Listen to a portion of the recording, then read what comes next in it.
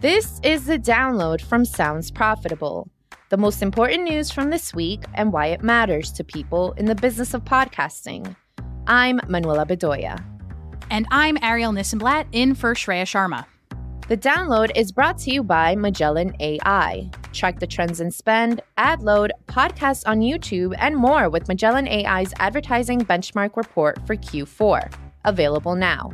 You can find a link in the description or visit magellan.ai.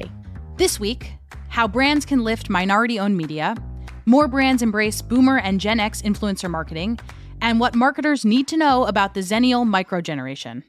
Let's get started.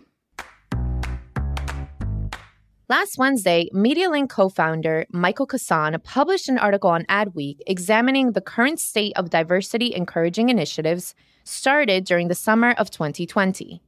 From the article, quote, "Intention isn't lacking. The funds are real. Since 2020, holding companies and brands have committed millions of advertising dollars to Black and minority-owned media. But too many of those dollars are sitting in the accounts into which they were deposited." End quote. The issue, according to Kassan, is not lack of desire, but lack of access to inventory specifically offered by minority-owned media companies. Brands can't invest in inventory if they can't find it. The article spotlights 5 companies he considers key players in the market who are working on getting that promised money flowing. The list includes MyCode, Digital Direct Holdings, and Spotter. From the article, quote, "To any marketer or agency buyer who is concerned about access to inventory that empowers them to fulfill their commitments and pledges, doors are opening.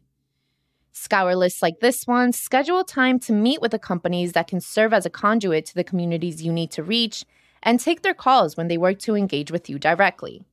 Evaluate your current media mixes and schedules and challenge them to be more diverse." End quote. With helpful resources like Kassan's list, there's no time like the present for podcasting to take the same steps towards filling more minority-owned media inventory. We've covered the utility of supporting minority-owned media in the past on the download and likely will again in the future. Such efforts have shown to garner good faith in previously underserved communities, especially by brands that use authentic voices and creatives. Both things easily achievable in podcasting. Last Friday, DigiDay's Christina Monlos published an article examining the increase of brands choosing Gen X and baby boomer influencers. She opens the article by highlighting a recent campaign from Mountain Dew in which the beverage company advertised a new alcoholic version of the soda by throwing a party in a Florida retirement community. In 2021, Alaska Airlines targeted an older demographic of people particularly affected by COVID-19 lockdowns by creating a boomer-only hype house for elder content creators to gather and create social media content, celebrating a grown-up version of spring break. From the article, quote, "Working with older influencers doesn't solely appeal to older demographics, according to influencer marketing execs. Older influencers that have become popular on TikTok, like Lynn Davis at Cooking with Linja, who has 15 million followers, Lillian Droniak at Grandma_Droniak with 8.9 million followers, and Barbara Costello at Brunch with Babs with 3.1 million followers, among others, have built communities of followers not only among people of their age demographic, but also among the younger consumers brands are seeking to reach," end quote. SVP of Digital at Publicis Group PR shop MSL, Sally O'Keen, told DigiDay there's an active trend towards more authenticity in influencer marketing. From MSL's perspective, older audiences can be just as impactful as the younger ones that are more often catered to. A quote from O'Keen in the article. "When you consider how much a person's life stage and age inform their interests, it should be no surprise that the content they consume digitally is no exception. In the next few years, as the creator economy grows and evolves, we'll continue to see more and more creators with varying demographics, including age, have a seat at the table, actively contributing to brand storytelling in unique ways." As the recent Sounds Profitable study, The Medium Moves the Message, demonstrated, 55 plus is a demographic with room to grow for podcasting, as the majority of listeners skew into the 18 to 34 zone, a zone we'll touch on in the next story. Still, podcasting has made a hell of an effort over the past 2 decades to brand itself as the cool new kid on the media block. Not as much has been done to embrace the more mature side of the audience, let alone court the millions who have yet to find the podcast that turns them into a regular listener. Podcasting as an industry has spent a lot of time branding podcasts as cool and sexy for younger, hipper generations. Now we've the opportunity to make it cool and sexy for a more mature audience, equally as capable of embracing the medium. This Monday, Digiday contributor Antoinette Hsu published a piece highlighting a microgeneration that fits into neither Gen Z nor millennials, dubbed Generation Zennial. From the article, quote, researchers have found this age group may actually spend less time online and show more loyalty to brands compared to millennials, according to a new white paper by Exferis Media and branded research provided to Digiday.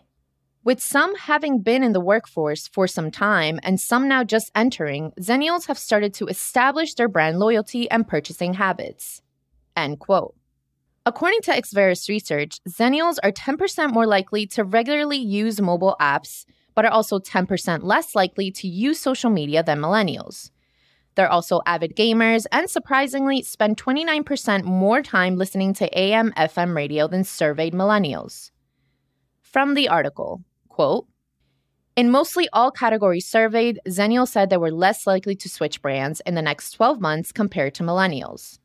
They are 16% less likely to switch beverage or personal care brands, and 24% less likely to switch pet-related brands.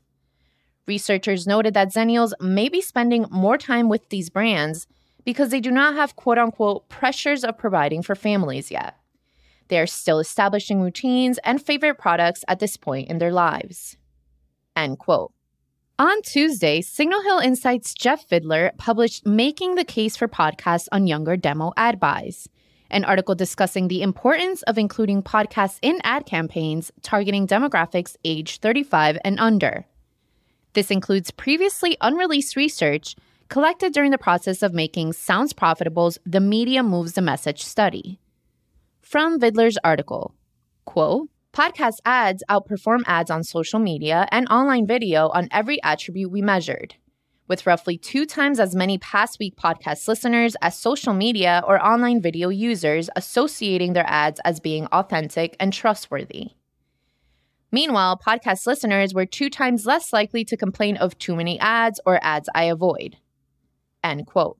Continuing the accidental theme of the previous 2 stories, narrowing focus nets gains in the form of targeting sub-communities and their particular strengths, as this study shows with Zennials, they're a unique subgroup when compared to larger assumptions about millennials and Gen Z overall.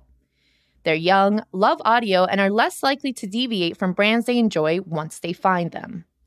Sounds like a perfect microgeneration to get into podcasting. Finally, it's time for our semi-regular roundup of articles we're calling Quick Hits. These are articles that didn't quite make the cut for today's episode, but are still worth including in your weekend reading. This week, Barometer secures $2.25 million to expand brand safety and contextual targeting for podcasters by Anthony Vargas. Veritonic achieves security organization Control 2 Type 2 certification. After an audit by Prescient Assurance, Veritonic has been validated as having effective enterprise-level security for customer data.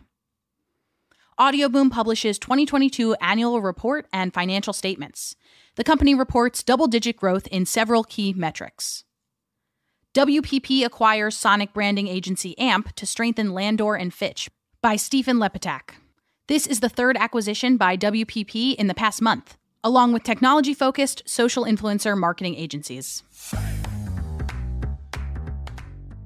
And that was The Download, brought to you by Sounds Profitable. Today's episode was built using Spooler and hosted on Art19. Find out more at spooler.fm and art19.com. I know we went through today's stories fast, so be sure to check out the links to every article mentioned, right in your podcast listening app or on soundsprofitable.com/podcast. And thank you for sticking with us as we bring you the top stories you might have missed from the past week. I'm Manuela Bedoya. And I'm Ariel Nissenblatt. Our producers are Brian Barletta, Gavin Gaddis, and Tom Webster. Special thanks to Art19 for hosting The Download. And thanks to you for joining us. Robot? Download complete.